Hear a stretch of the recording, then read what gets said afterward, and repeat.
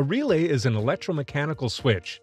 It is necessary when, with low power available, you need to control a secondary circuit that can have a higher voltage, amperage, or even different types of current such as alternating or direct current. The drive circuit can be closed by a simple manual switch, but also by various kinds of analog or electronic equipment. The controlled circuit, on the other hand, can power any kind of electrical device, from electrical motors to light bulbs. In this video, we will show you how relays work, to understand how these small devices are essential for so much electrical equipment. JAES, for over a decade, has been providing customers with the best solutions for their supply chain, and in their catalog, you'll find every type of relay from leading manufacturers. Let's now see how the most common relay is made. The normally open single-pole, single-throw electromagnetic relay. As we can see, the drive circuit is connected to the electromagnet, which is composed of a solenoid coil of electrical conductor wire, usually in copper, wrapped around a core of ferromagnetic material.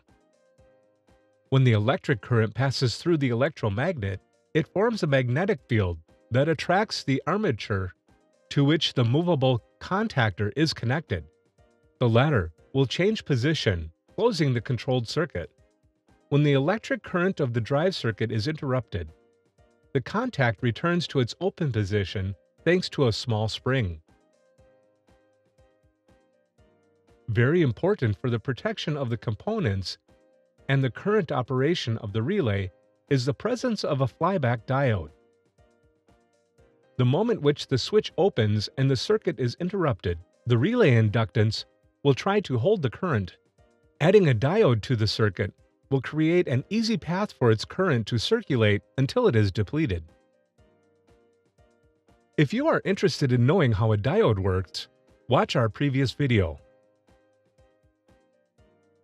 Relays can have different types of contacts. Let's see them one by one.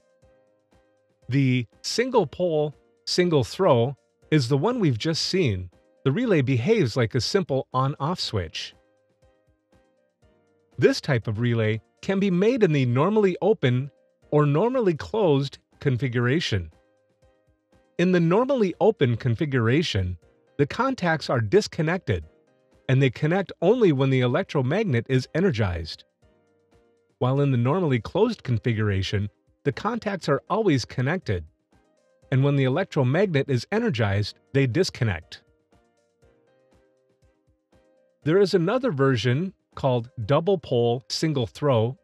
It is a type of relay that is equivalent to a single-pole single-contact controlled by a single electromagnet, which can also be made in the normally open or normally closed variants. The single-pole double-throw works as a simple multi-way switch. It has a movable contactor in the common with two fixed contacts, which can be connected to either one or the other. There is also the version of single-pole center-off, very similar, but with the moving contact that can occupy a central position since it doesn't connect to any fixed contact. Finally, the double-pole double-throw is equivalent to two single-pole single-throw controlled by a single electromagnet. So far, we've seen classic electromagnetic relays, made from moving components that physically change position to open/close the contacts or break the circuit when required. A solid-state relay, by contrast, has no mechanical or moving parts, so it has the same function as electromagnetic relays without any internal physical movement.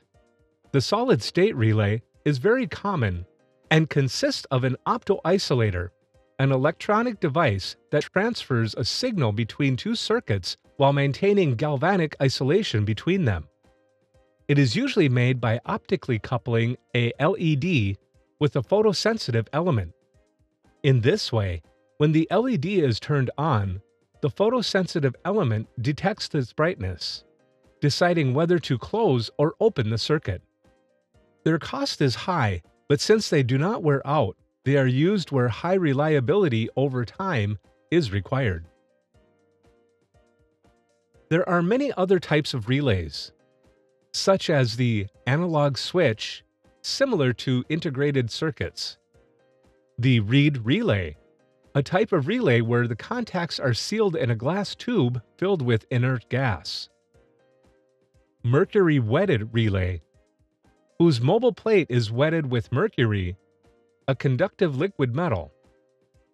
But the most common ones are electromagnetic relays, widely used in different fields like public lighting, in the railway sector, and especially in vehicles on headlamps, auxiliary headlamps, horns, and so on. If you are interested in vehicles, don't miss our playlist about cars engineering. Now, let's do a practical experiment. We have a single-pole, double-throw relay, and we'll use it to divert the electrical current first to one bulb and then to another one. As we can see in this case, the contact arrangement is symbolized on the relay. The spiral symbol symbolizes which contacts are connected in the electromagnet, and therefore which can be used for the drive circuit. Then we can notice that the two fixed contacts are placed on the opposite side.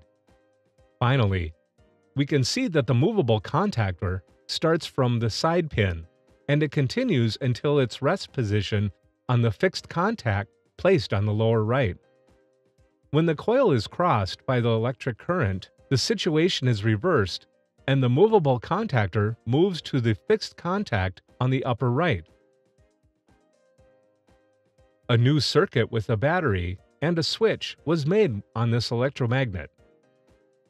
To the two fixed contacts, a light bulb was connected to each one, and the two circuits, after passing through the battery, they both close on the pin of the movable contact.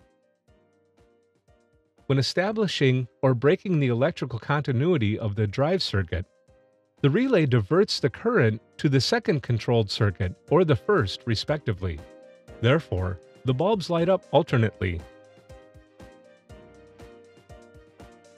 If you want to find out how small electronic devices around us work, check out our playlist about the electrical world.